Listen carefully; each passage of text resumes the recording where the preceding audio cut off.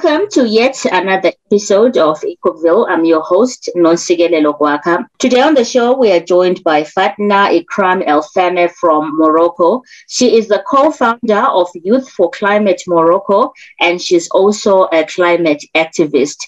She is currently studying towards a master's degree in environmental engineering. She joins us to discuss the impact of climate change on water resources in North Africa, which has the world's most water-scarce regions with a high dependency on climate-sensitive agriculture. Welcome to the program, Fatna, and thank you for joining us. Thank you so much. It's such a pleasure for me to be with you today. All right. So our first question to you is, can you tell us about your organization and the work that you do? Okay, sure. So our NGO, Youth for Climate Morocco, was established in April 2021. So it's been a year now. Mm-hmm. The whole idea actually of this organization came up in the period of the pandemic.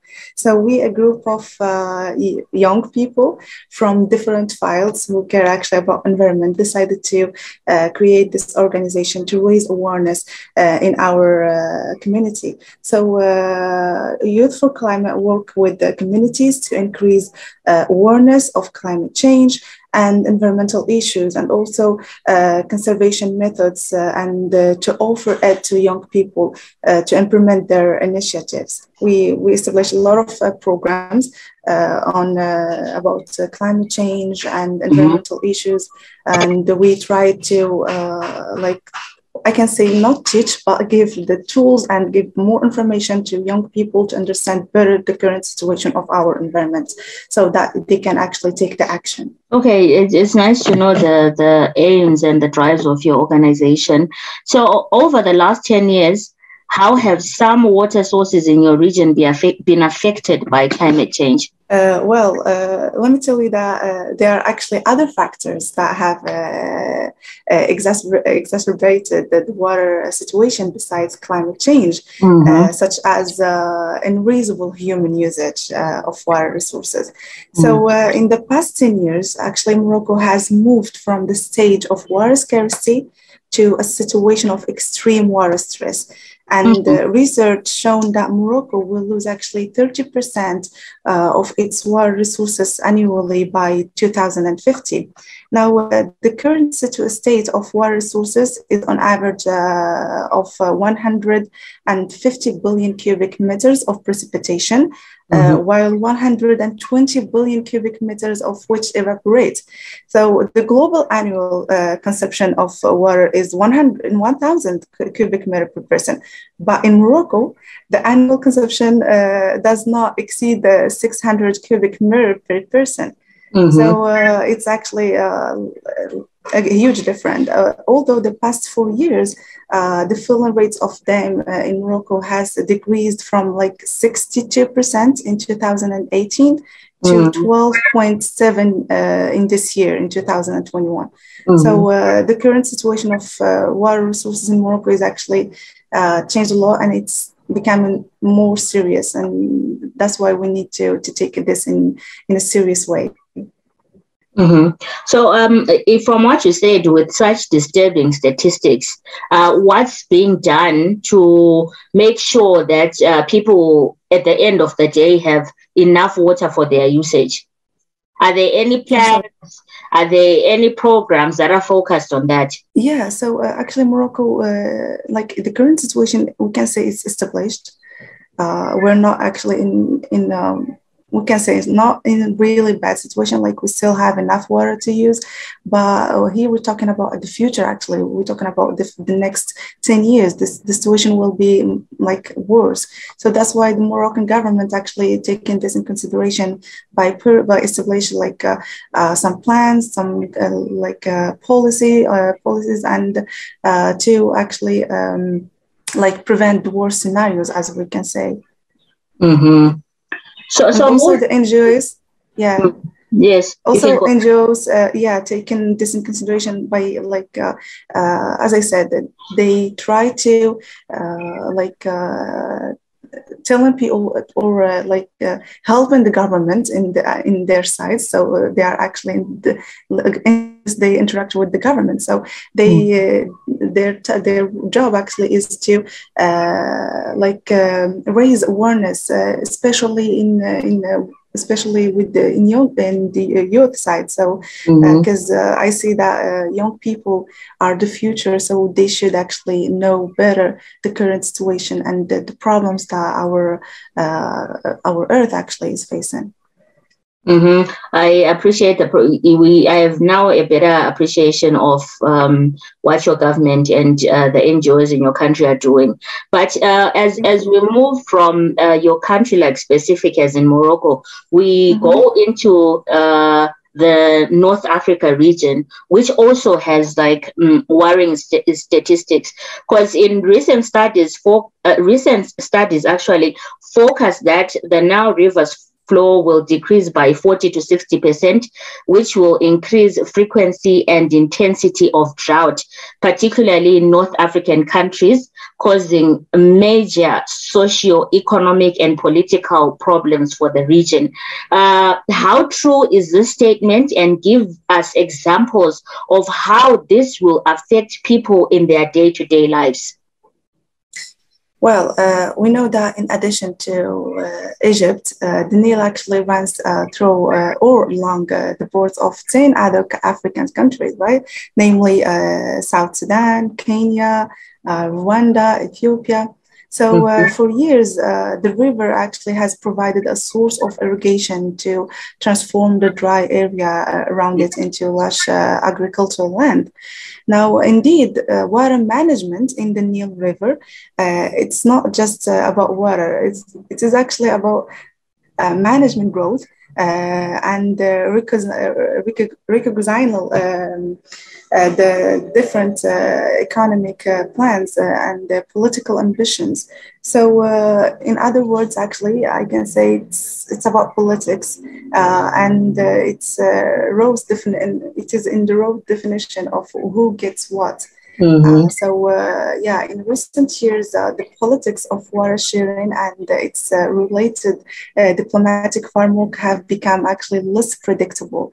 So, however, nowadays tensions are increasing due to the population growth and poverty, degradation of the economic, of the ecosystem and the water scarcity that characterize the region.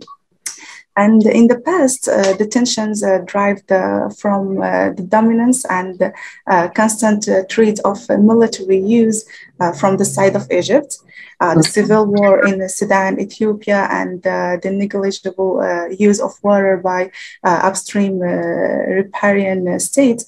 Now, recently,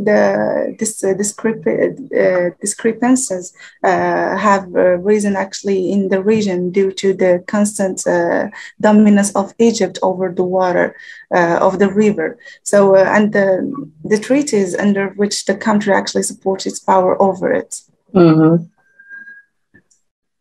Okay, so the Nile is more affected by politics rather than climate change in itself. Yeah, it's actually about politics. All right. So we are now understand that the politics around the Nile, but I would want to know, how will climate change in itself affect the agricultural sector? Since in your region, since there is high dependency on climate sensitive agriculture? Well, we know that it's like climate change is actually one of the major risks facing developing countries, specific in Africa, like for which agriculture is a predominant part in the economy of it, right? So it's actually estimated that Africa will be the most vulnerable to climate change globally due to the multiple stress of poor infrastructures, and the temperatures are likely to increase by between 1.5 to probably 4 degrees in this century, by the end of this century. In Morocco, the future climate trends include actually rising temperatures of 1 to 1.5 by 2050, and a decrease in average precipitation by, I can say, 10 to 20% across the country. So this actually would lead to an increase in drought, which would impact the agricultural sector for sure. So this in turn will also impact the Moroccan economy, since the agriculture and agribusiness activities in Morocco actually generate over 30% of employment. Now, currently, the government is carrying out important monitoring and crop assurance programs to maintain the agriculture sector. And since 2008, the government launched the Green Morocco Plan to make the agriculture sector the main engine of growth in Morocco.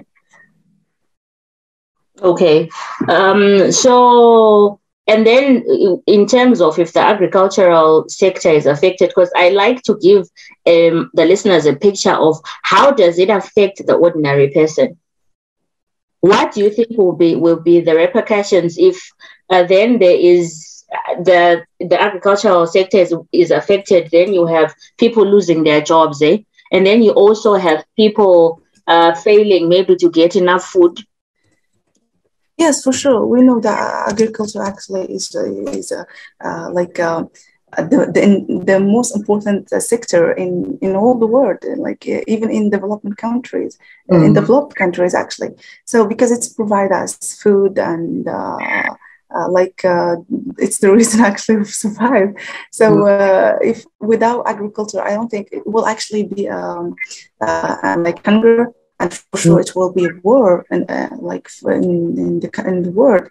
So that's why, I think that not only Morocco, but all specifically the African countries should actually focus on this sector, trying to find solution, because we have now two problems related to each other. We have the water scarcity that we currently face, and it's actually related to agriculture, and not only to agriculture, to other sectors for sure, but it's important actually for agriculture. So we should try to focus our programs, our actually strategies on how to maintain the water resources, so that we cannot actually face other problems like hunger and wars, as I said. So since I heard you talk about the Moroccan government putting in programs that are there to actually reduce the effects of climate change. Now, I would want to ask you about the Middle East and North Africa Climate Week was recently held in Dubai, which is part of the measures that are there for countries in the region to come together and talk about how climate change is affecting them. So please, can you tell us about this conference and its aims? What is it about? Yeah, so the Middle East and North Africa Climate Week was actually held in March. And it is a part of the 2022 Regional Climate Week series, which includes meeting in different regions of the world. So the international conference discussed the strenuous international efforts to address the phenomenon of climate change, also discussed the consequences of the crisis and the proposed urgent and effective solution to it within the international agenda that came in the COP26 conference. Also during the conference, the German Ministry of Economy and Environmental Protection presented a session on promoting the hydrogen economy through international partnership. Also, the International Renewable Energy Agency focused in its session on the role of renewable energy and in stimulating climate action to achieve carbon neutrality by 2050 in the Middle East and the North Africa region. Also, the World Bank reviewed the mechanisms for integrating climate actions across pivotal economic sector in the national planning. While the United Nations Development Program with the partner organizations had led a session on adapting to climate risks and building resilience within development strategies. That was the main things that I have the conference have actually discussed. Right. Yeah, you've already told us about the outcomes, but from all the outcomes you've told us, do you think they are feasible, one? And two, do you think countries in those regions will be able to implement them? Yeah, actually, I can say there is some line outcomes from the conference where the support of activities that decrease carbon emission while also decreasing air pollution, as well as particular promises to reduce emissions of short-lived climate polluants in their regionally specified commitment. And I found this actually is really important, and I hope that the countries and the governments actually take this in a serious way and make it actually happen. And also identifying the reducing obstacles to health related to climate change adaptation investment with a focus on durable health systems and climate smart healthcare facilities. Okay. So just talking about conferences in general, I mean, there are so many conferences in the world, yeah, of course, where people come together, they talk about climate change, they talk about the things that need to be done in order to reduce the effects. But asking your own personal opinion, do you think climate conferences really contribute to policy change? Yes, actually, I do. Even though some experts believe that the climate conference will not achieve actually their goal of obtaining commitments from countries to reduce global greenhouse gas emissions by 2030. However, this international conferences actually and events continue to be essential in contributing to change. So I think that they are actually really important to contribute to policy change because the government and the politics people actually they are the change maker. I can say they have the power to do a lot of changes actually. So it's actually important. Okay, I understand the importance. And then I want to go back to your country, like Morocco. Do you think Moroccans have a general understanding or appreciation of the effects of climate change and how that can affect their lives?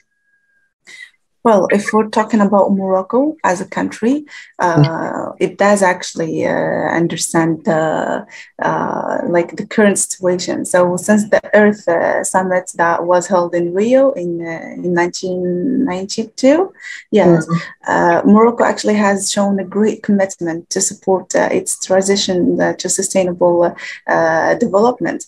Also, Morocco employs a multi-sectoral approach to combat the effects of climate change, including efforts of government ministries, policymakers, environment, universities, and the NGOs to enact management strategies and encourage public awareness on the importance of environmental conservation.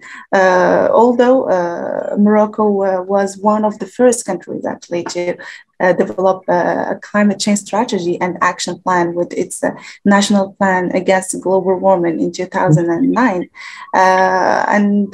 Today, the policy on climate change of Morocco that has been developed in 2014, it is the main policy document which supports the application of Morocco's vision in terms of climate change. This is like we're talking about the government side, Mm-hmm. but if we're talking about the people, Mm-hmm. I think actually after the pandemic, people began to recognize the importance of the environment, and they were more familiar with the environmental concerns that we face today. Now in Morocco, I can say that the majority of youth are began more aware of the current situation and beginning to take action, which is actually a good thing, considering that youth present up to 40% of the population, not only in Morocco, but in the majority of countries. So it is actually important that the youth understand climate concerns because they are the future and they have the ability to make a significant difference. So, which I hope all of us we can do it. Right. It's good to hear that the youth are actually active participants in all these Yes. programs. And so, lastly, what do you hope your organization will achieve in 10 years' time? Well, actually, I have a lot of hopes. In 10 years, I really hope to advance in our role as much as possible, to raise awareness, to let people really understand, and not only by talking, but by taking action. So it's clearly that the Mother Earth is sending us an urgent call to action. So we have actually to remind ourselves about the serious situation that we are in, and hope that we can be part of the change, as I said, by raising awareness and serving our community and our planet.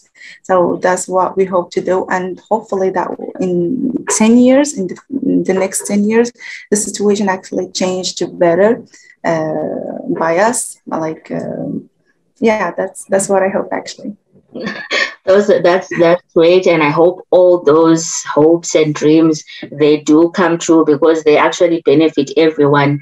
As Yes. Yes, as activism is what the environment needs, and more people to be educated on how to conserve our environment. So thank you, Fatna, for joining us. Thank you to you. It's a pleasure, actually. It was a pleasure for me to be with you today. Thank you. And we also hope that you continue with your work around climate activism.